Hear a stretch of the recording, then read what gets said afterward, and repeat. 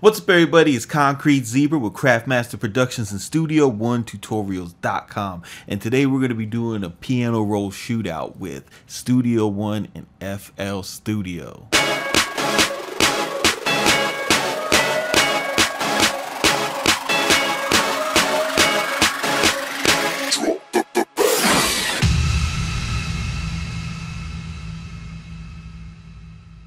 What's up, everybody? It's Concrete Zebra with Craftmaster Productions and Studio1Tutorials.com. Today I'm going to do a little shootout on the piano rolls inside of my favorite DAW, Studio One, and everybody else's favorite DAW, FL Studio. Most of the people who praise the FL Studio piano roll haven't used anything else. They haven't used anything else, and they're so used to the look of the step sequencer that FL Studio runs that it's just it's hard for them to even like give any thought to another DAW that looks a little different.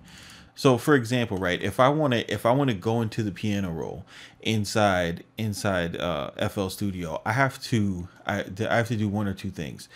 I can either press this button here and it'll bring up the piano roll, or I have to right click and select piano roll. But the thing about it is in order to pick which one I'm going to use, I have to go ahead and select one of these tracks first, so that no matter what it is, a click here, move the mouse and go somewhere else. And when you want to make music, you want to have an experience that's as that it evokes as little mousing around as possible.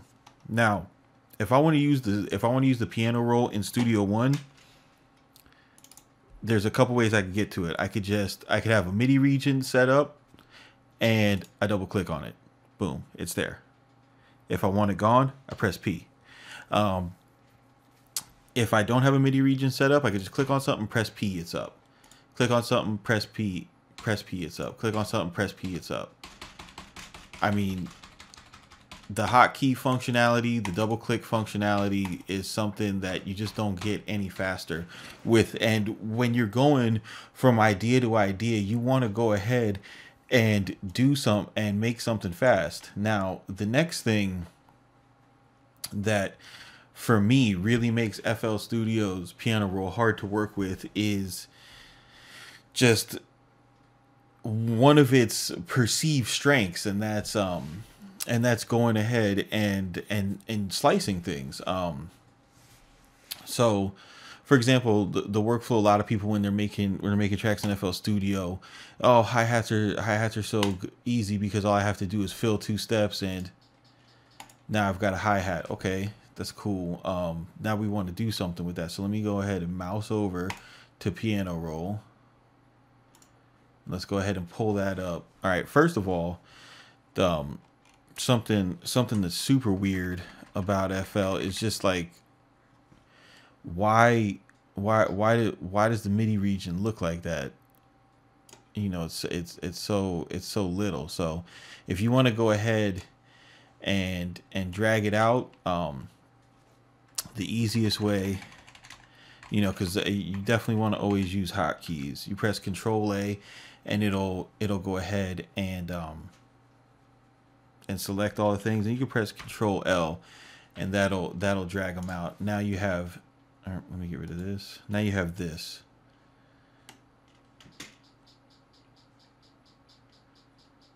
Okay, now say I wanted to slice something, right? I wanted to slice this note. Well, first of all, I have to change from this tool that I'm looking at right here in order to select something to this tool up here.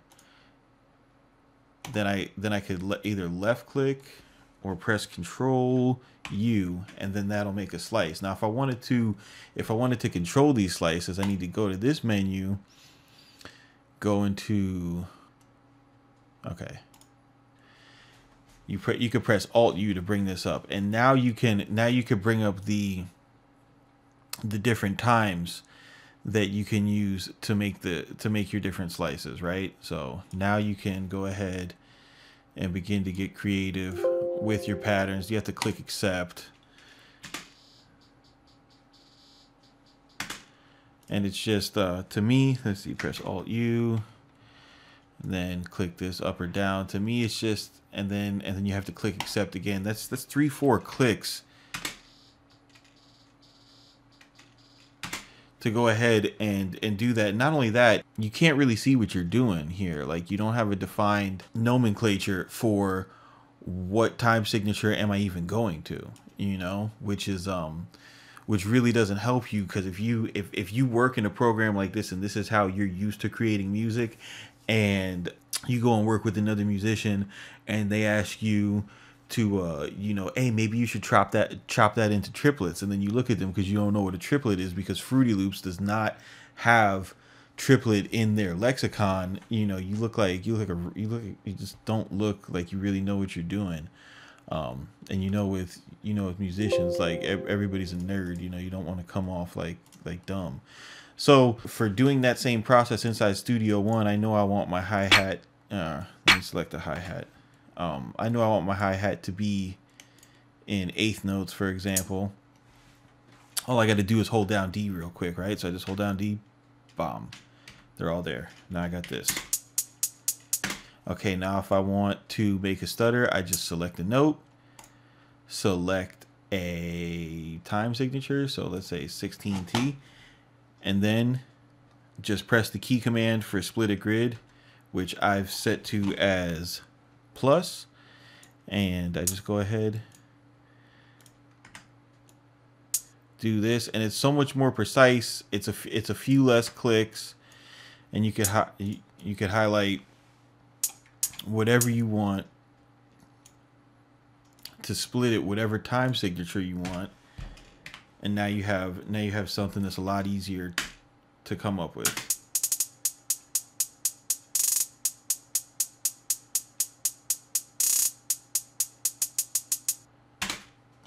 So it's really, it's the whole slicing aspect of it comes together so much faster when you use the key command, and you can be so much more accurate with the actual time signature names. If you come across other musicians, you can actually communicate, you know, like you know what the hell you're doing, other than just knowing how to use one program.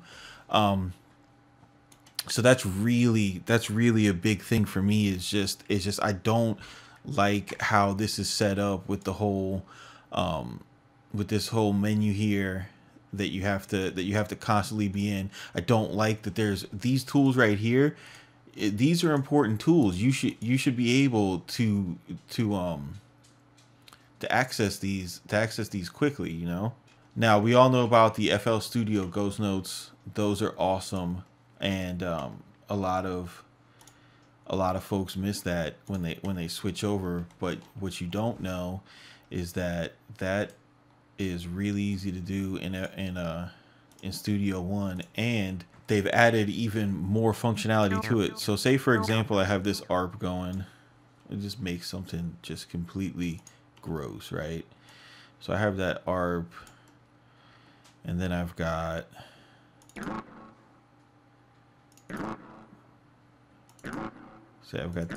this sound going. This is not going to sound good. And then I've got this sound here.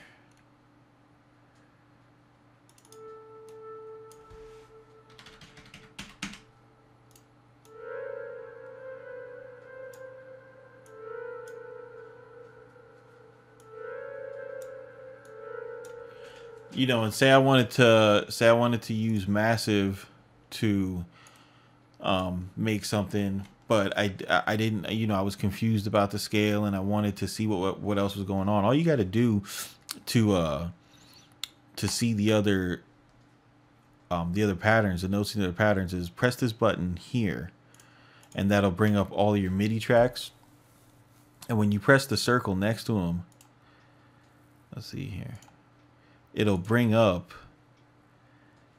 everything that you want to see. So now when you look inside the piano roll, you can see all of the different notes that are being triggered by each different track. And if you want to be able to write for a certain instrument track, you just turn off, like you have this pencil. Let's see, if you turn that pencil gray, that makes it so that you can't write in any of the other tracks, and you're just using massive now. So say I wanted to stack, you know, say I wanted to make a melody where I wanted to use the fifths of these right here, right? So I would go, or say I didn't know what the fifths were. This is the other thing that I love about the Studio One piano roll is you select the scale. Let's see here, go to minor, and you click this button here, and it's only gonna let you click the notes that are in this scale, right? And to find the fifth of this, I just go up. Here's 1, 2, 3, 4, 5 by the number of notes in the scale. Here, 1, 2, 3, 4, 5. Oops. Hold down Alt to copy a note. Here we go. 1, 2, 3, 4, 5. And 1, 2, 3, 4, 5. Boom. And if I want to duplicate that pattern, just press D. Now I have, now I have this.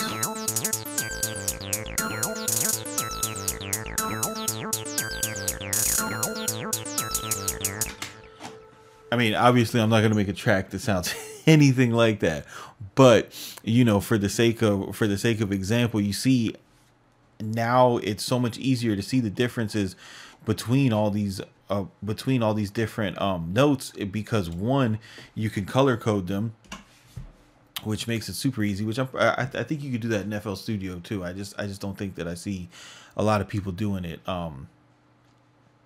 in videos, but you have the scale quantize, which is not available in FL Studio. You have to like draw out the scale and like leave it over here, like I see in tutorials, and then you're like, oh, you could click these. I mean, with this, you can't draw sound from that, and say I did try to click in that space, the program is automatically going to move it down one semitone so that it's in a good spot. So if you're at a point in your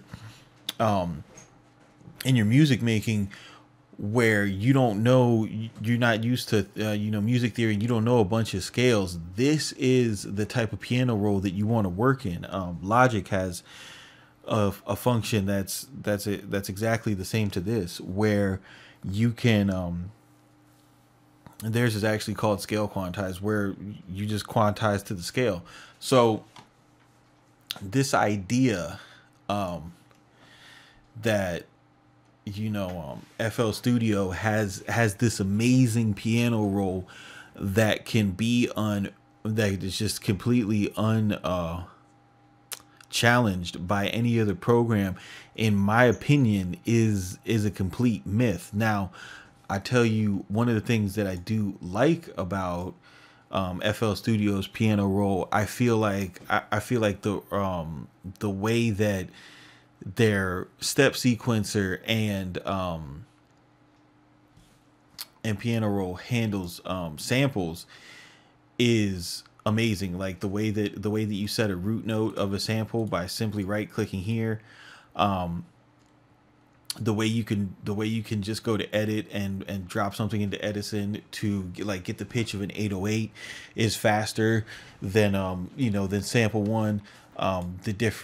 The slide notes, how you could put polyphony on different samples. There's a lot of different it has an arpeggiator now. There's a lot of different modes to the sampler inside FL Studio that a sampler like sample one has not caught up with up until this point in the history of the program. But in my opinion, I still prefer, because if I wanted that functionality, like I could use Contact. Contact can do all that, but typically I don't need that. So I just stick with sample one, and essentially you could think about it like this. Like if you're an FL Studio user and you were thinking about coming over, if you're looking at this, right, like these are just tracks, you know. So if you're like, oh, I can only make drums with this step sequencer, I mean, if I don't see them gray and red boxes, I can't make drums. Like fam, it's the same shit here. You're gonna put it into piano roll anyway to chop it. So here's, you know, this right here is this, you know, that's it, it's the same shit. And here, when you go here, here's your attack, hold, decay, here's your LFO. When you come here, here's your attack, hold, decay, pitch, filter, LFO, monophonic, here's your glide function. Okay, it's all pretty much there. It just looks different. Again, I'm not gonna front. I do like the extra features that FL Studio Sampler has, but that's about it for me. This is a much faster workflow. The other thing that I don't like about FL Studio is you, if you bring up the mixer, and I don't understand this at all. I don't know why this program is like this. If you make a mixer track, like this kick should be 1, this clap should be 2, this hat should be snare. Like I shouldn't have to take an extra step to send these channels to the mixer channel. Like these shouldn't be grouped to the main out. It should already be spread out on the mixer. What a program like FL Studio is doing is they're not giving you options by doing that, even though that's how it's pitched. Is they're just making it another click that I have to do. And the way that I look at music production is the more clicks that add up in the process of what I'm trying to do, that's the more time I don't have to make my next video or my next track, or, you know, upload my next piece, or you know, or study for a test that I have, or something of that nature. Like, so it's all about workflow. It's all about staying streamlined. I just really don't want to hear any of this mess about FL Studio's piano roll being the only thing that people could possibly make music on, like it's some type of perfect invention, because really it isn't. FL Studio was designed to just be a toy, and it's been added on, and it's became, you know, like a powerful professional level hit making, you know, powerhouse of a DAW. But the way that it's organized is it's just stuff that's thrown on top of each other. And you see that in the disorganization of the piano roll. But if it's what you choose to use and you're good on it, dude, then use it. You know what I'm saying? Kill that shit. Just, you know, don't go around, you know, telling everybody that it's this amazing thing that only occurs inside FL Studio, because that really isn't the case, fam. So anyhow, hope you guys took something away from this video. This is Concrete Zebra with Craftmaster Productions, Studio1Tutorials.com. Keep it simple. Don't be basic.